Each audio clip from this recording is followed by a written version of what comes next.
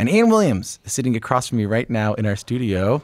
How are you? Hi, I'm doing well. It's a pretty accurate introduction, though, right? Yeah. Very little sleep. Very little. Just how? Congratulations, by the way. Thank you. Before we get to anything, congratulations. Thank you. How little sleep? A couple hours, like 2 hours or so. It's odd. Like as you were talking this morning, I was like, it's that weird sense of like, I'm waiting for you to say who you're talking about, right? Although in theory I know it. I'm like, yeah, sounds vaguely familiar, right? Whoever that guy is going to have a good day. Right. I want to play you something. Can we take a listen to this? This is the moment your name was announced last night. And the winner of the 2019 Scotiabank Giller Prize is Ian Williams for his novel Reproduction. Ian, I couldn't help but notice you smiled all over again when you listened to that. No, every time I hear it, like it hits me afresh, right? Like maybe it'll get absorbed at some point, but still, like every time I hear it, I was like, is that for real? I think just now I was with Scott, my publicist, in the green room. I was like, I can't believe I won that, right? Oh, man. So yeah, it takes a long time before that gets absorbed. What was in your head the moment your name was announced and when you were walking up to the stage?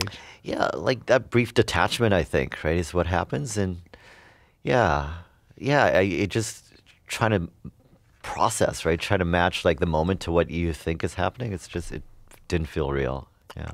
I was very, like, you looked very pleased that you had an acceptance speech with you. Like, you had something to read from, at least, you know? Right. Yeah, that almost didn't happen, right? You know, people advise you to sort of prepare something. And I wrote back to my agent, this is like an exercise in cruelty.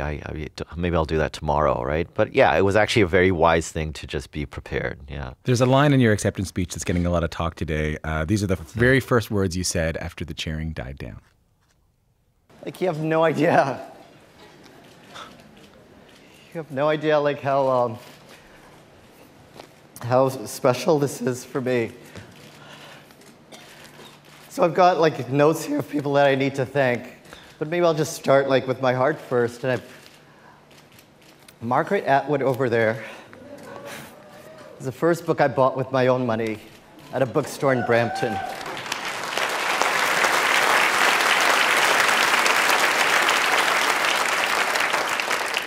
You got to thank Margaret Atwood directly to her face for what she meant to you as a reader as you win the Giller Prize. Why was that important to you to do right off the bat? Yeah, it's maybe not an experience just unique to Atwood, but I think a lot of readers feel this towards writers that they spend a lot of time with, right? That, you know, you spend your evenings and your summers and year after year and you track that author's career and progress, and you spend a lot more time with that author than that author ever spends with you. So there's this kind of intimacy that develops, and so I feel like there's a kind of long-term, like 25-year relationship between Atwood and me, although she doesn't. I mean, you know, she hasn't come over to my house or anything. Like, there's none of that. But I feel so deep inside of her world and so deep inside of her years. And I read her when she was writing in her 20s and in her 30s and in her 40s, and the progress of that mind and that thinking, right, has been a great companion to me. What book was it, by the way, the first book you bought with your own money? The first book was a pink, The Circle Game, right, a collection of poetry from the late 60s. It won the GG, yeah. And I should say the reason I want to bring this up is not just because she's a great author and obviously meant the world to you, but out in the audience watching you win this award is the very person you thank, Margaret Atwood. I have to imagine you ran into each other at the after party. Did you get to say hello? Well, we've met before at like the Griffin Awards and things like that. But yeah, no, actually before like the event, the taping started during dinner, yeah, I squatted down and tried to get a selfie with her, and I did get a selfie with her, right? But it was like, and that alone, after that, like my whole sort of anxiety kind of settled down for a bit, and I was like, yeah, I'm good. I'm good. She can be a very peaceful presence. She's a calming presence. Yeah. She is. You share something else with her, too, by the way. You write both poetry and fiction. You were shortlisted for the Griffin Poetry Prize for your poetry collection, Personals. You compared being both a poet and a fiction writer to being bilingual. I was wondering if you could tell me more about that. Or those forms are different languages to you? They feel like, by that I mean I feel comfortable in both of them, right? Like, you know, you can speak to mom in English and dad in French, and you know, you still love both parents equally and whatnot. So it's not like a preference for one or a privileging of one over the other. But sometimes the material comes to you. Sometimes you dream in a certain language and you speak in another language, and the material comes in the form of poetry or is shaped into the form of poetry. And sometimes it's bigger and it needs, and messier and needs like fiction-like space, right, for it. So that's what I mean by bilingual, right? The ability to switch tracks. Did one language help you help another in the writing of this novel? Yeah, they're always related, right? You think about those kids who acquire languages early. Maybe we're pushing this metaphor a bit too far, but yeah, sometimes you sort of use, a Spanish word in this English context, and you move back and forth, and you assume that there's a kind of fluidity between those two, that movement. And so, yeah, I don't want to sort of force the line too hard, but I do move back and forth, and sometimes I stay simultaneously in both. If you're just tuning in, my guest is Ian Williams, who won the Giller Award last night for the novel Reproduction. I feel like I can't say it enough. Seeing as how your reaction to me saying it was, who did? This giggling, yeah, I'm like... No, at some point. No, at no point is there going to be a trap door. Is someone going to come in and say, no, it was Mordecai Richler.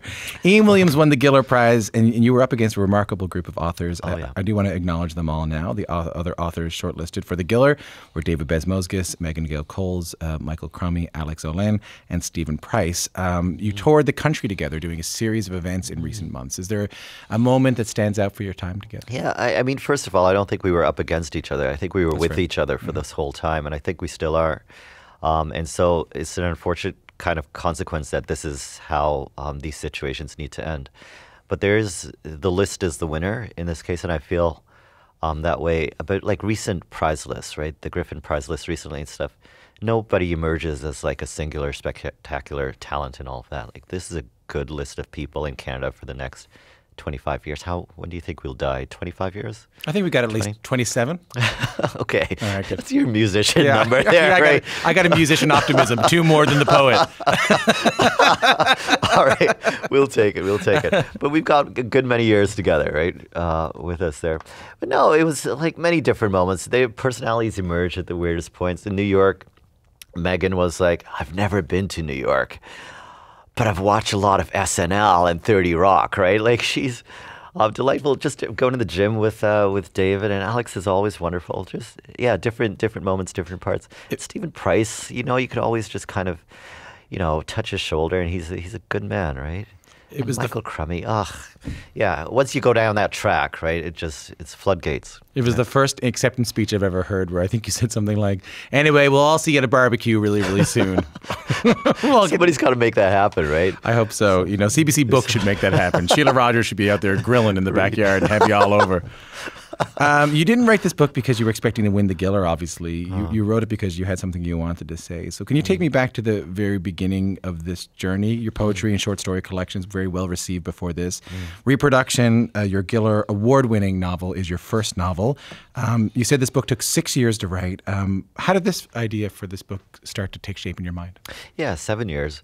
It's hard to find the exact origin point, right, for this. I actually think it... sort of followed some preoccupations in my 30s or so. Last book was about like relationships and finding love and dealing with sort of online and digital platforms, right? The kind of contemporary reality of how we meet people. And this book was sort of like beyond that. How do families sort of get together? How do they form? How are they destroyed? And how are they reformed? And what's the agent or the mechanism or the catalyst? Like, how is love able to both take us through the formation and destruction and reformation? And we keep doing this, right? And this, humans keep populating, right, this way. So it was kind of like a mid-30s crisis from a man, and I think we expect this kind of subject to be written about by women, but men, we feel this too, right?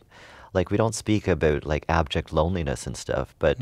The symptoms of like watching CFL on a Sunday evening alone, I mean, there's a kind of profound loneliness behind that. And so to acknowledge this as men, that we do care about relationships and we do care about families and we're interested in all of that, like all of that was behind it. Part of my life, a point in my life, being honest with the men around me too, and the people around me, and just kind of writing through it, yeah. Have you heard from men who've read the book who've said they probably have never had this? I don't know if men would sort of... Who said they've never had this experience? Oh, no, sorry, who've never had this, never have someone had write so, I mean, I think you're right about that. I think watching sports on a Sunday can be such a profoundly lonely thing to do. That, have you heard from men who have said, you're right, I've never really talked about that before? No, and I don't suspect I will very much, right, unless it's the right context and whatnot. But for someone to admit that they feel something doesn't sort of make it more true or less true, right? Like we know it to be true, and we don't need confirmation of it. It exists there, and people don't have to sort of come back and admit that. Yeah. I don't mean to be gauchian. Yeah. $100,000. I'm not going to ask. What are you going to do with it? Right. But I am curious. Are you going to get a little treat for yourself? Is there something you're going to get? From this brief time that you've known me here, what do you suspect I'm going to do with this? Dairy Queen Blizzard or something like that? I don't know. That's the first thing that popped into my head this morning. Was like maybe you just get a. I'm just thinking like I'm thinking about a treat, like maybe a new chair or a pen. A pen? A pin or a pen? A pen. Yeah. No, there'd probably be some really mundane kind of pleasures. I think that Dairy Queen Blizzard is not a bad idea, actually. I do have a thing for milkshakes. But no, I think people want you to say like you're going to do something profound with it, and you're going to like, I don't know, solve the water crisis in California or whatever. But I think that's just going to sit in an investment for a little bit, really dully, until I figure out what's the best use for that money. You know what? Yeah. A score Blizzard on me. All right. You don't have to worry about it. All right. How about next? I mean, does winning the Giller Prize impact? I'm sure you're working on another work already, but does winning the Giller Prize impact that process? Like, are you working on more fiction now because of this, or? No. Yeah, a poetry collection is going to come out next year, and then after that, I'm working on a novel, right? So, yeah, deep in like 2 projects, different genres, and beyond that, I can't see that far, right? That'll take me to 43 or so, 44. Yeah. I'll close off like this. Somewhere out there listening is someone struggling to become a writer, someone struggling to do creative work, someone trying to write their first novel, maybe, and someone who just won Canada's biggest literary prize for his first novel. What do you wish you'd known back then when you were starting out? In this sort of struggle period? Just someone who's listening to this right now where you were maybe 15, 20 years ago. It's interesting that you frame it as struggle, though, right? But also to think about like what you're doing now is probably among your top 2 or 3 greatest pleasures as well. So, I mean, the story is, 7 years of a very hard process and all of that. But I also spent 7 years in private with some really wonderful characters that now, like, they have access to the world, but for a while they were just mine, right? Like in a way that your family's just yours or your dog is just yours. And I mean, that kind of pleasure is just, that is worth it, right? Giller or no Giller, like that's real pleasure. Congratulations. Yeah, thank you, Tom.